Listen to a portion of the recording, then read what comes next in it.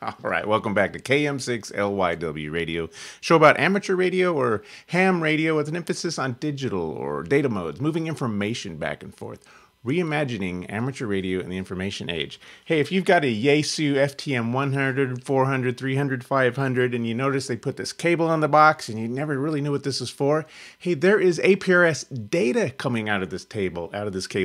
Let's capture it, this time on KM6LYW Radio.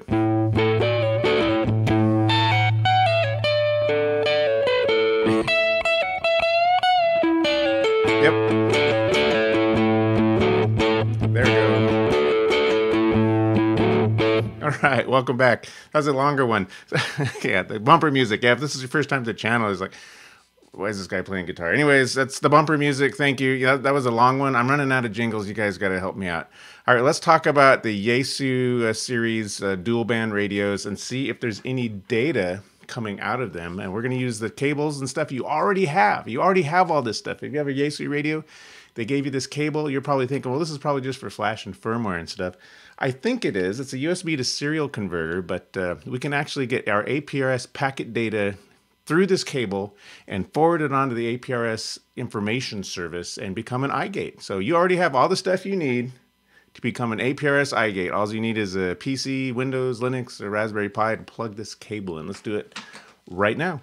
Okay, so if you're like me, you got your FTM 400 on Christmas Day. You tore open the box, you got your radio out, you got the head unit, you got the base there, and you saw this cable in the box, and you just threw it, and then you threw it away and start playing with your radio. So now, get this cable back out. There is a 10-pin connector on the back of these Yaesu radios, and it has not audio, and you can't really transmit with this, but it actually has a serial port on here. So all of the data that's coming over APRS, which is a VHF packet network on 144.39, is actually being transmitted through this cable over the serial port. So it's just numbers and letters coming out of this. There's no audio or anything. There's nothing to decode in that regard.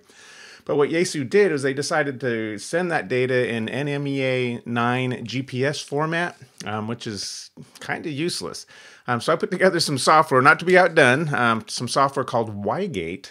Ygate, it's on my GitHub account, that actually rearranges that NMEA traffic, that information, back into APRS packet format, and then we can forward that onto the APRS IS information service. And so all of the traffic coming over radio is getting forwarded to the internet. Using our FTM 400 or 300 or 500. I don't even know all the new model numbers, but they all have this 10-pin connector. And if you have that 10-pin connector, go ahead and take it and plug it into the back of the radio. I don't know if you're going to see it there. It's down at the bottom there. Plug it into the back of the radio, and then plug your other end, which is just a USB cable, like this, into a Raspberry Pi, a Windows PC, a Linux, anything that can run Python. That's what we're doing here. I've just got a Raspberry Pi Zero. It's $15. So we're talking about an investment of $15, guys, because you already have the cable and the radio to get your Yaesu radio turned into an Ygate. All right, so that's plugged in. We're powered up. We're on 144.390. The Raspberry Pi is turned on and plugged into this SCU-20 cable. It's SCU-20. Yeah, that's the cable that comes with it. Now, make sure it's the right one. It's just a serial to USB converter. So what we want to do first is get the Ygate software. This is just a simple Python script that converts that weird Yaesu GPS packet format back into APRS packets, and it'll just forward it on automatically as an Ygate. So I want you to go out to github.com/KragerL/Ygate. Okay, that's where we're at right now. I'll put that link in the bottom. So this is the README. It says what radios are supported. So we got the 500, 400, 100, 300. The HTs are not supported. There's just no APRS data coming out of these, so you can't use these. That would have been cool though. So to install this, all the information is there. You can do a wget here. In fact, I can just do that right now. I'm going to do a wget. You don't even need to use git if you don't want to. Or you can just download it in your web browser. And there it is. We have Ygate.py. Now what you want to do is get some more information that you're going to embed in this file. I need to put your call sign, your APRS password, which you can generate. You don't win anything by knowing someone else's password because you can just generate them. In fact, if you go to APRS password generator, the first link is going to be APRS passcode generator. Then you put your your call sign in there and generate your passcode. And there it is. The super secret, no, it's not secret, passcode. All right, and so you can change mod 755 Ygate, so it's executable. This is for Raspberry Pi, but you know it works on Windows too. So let me go into ygate.py. That's what we just downloaded. You scroll down just a little bit. Actually, what I'm going to do is take my settings. I'm just going to cut and paste these. This will be easier. Ygate.py. That's what we just downloaded, and you'll notice there's some other information there, and I'm just going to paste that right there. Ta-da! And we'll get rid of this old information. All right, so for Windows, you're going to uncomment serial port and put COM9 or whatever. I don't know how Windows works, but whatever the COM port is that your Yaesu pops up on. And then for Linux or Raspberry Pi, put TTY USB 0. And that's pretty much it. You got your call sign, APRS password, latitude and longitude. Entering your latitude and longitude is a little weird. It's like 38 degrees, and it's not a decimal, so it's 38 degrees, 41 minutes, and 0.2 minutes. So check out the GitHub page. It's strange. The uncompressed packet format for APRS is a little weird, but make sure you get that right. That way you'll show up on the map correctly. And then you don't have to worry about the rest of this. And then you change mod 755 Ygate, makes it executable, and then now we can run it. And I'm just going to take ygate.py, and we wait.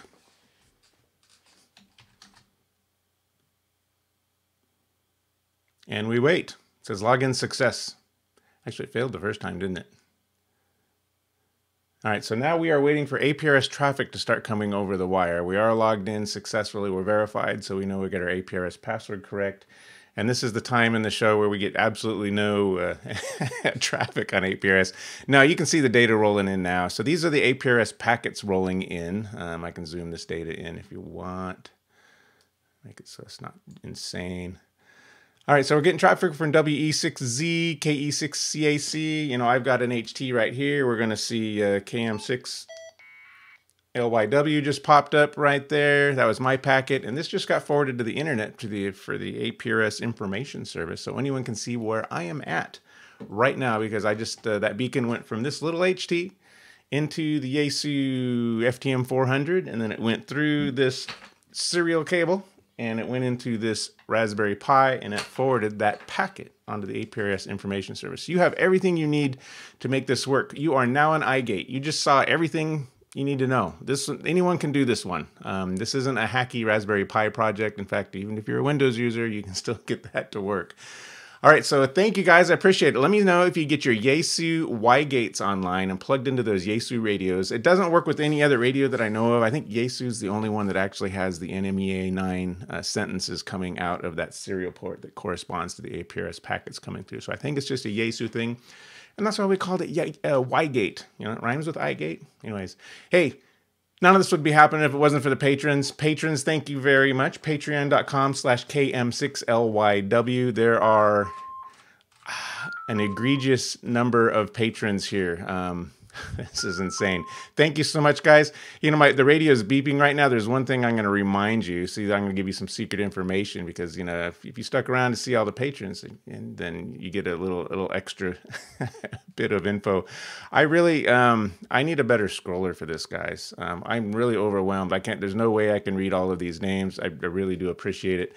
You know, the one thing that I was going to mention, this is the secret bit of information. You hold down display, click on APRS, and make sure the modem is on, okay? If the modem is off, which might be the default, this isn't gonna work. So go ahead and turn that modem on. I'll probably put that in the notes as well. But anyways, that's it. We've got an APRS Igate made out of all the stuff you already have with your Yaesu radio just by simply running the Ygate software on my GitHub account.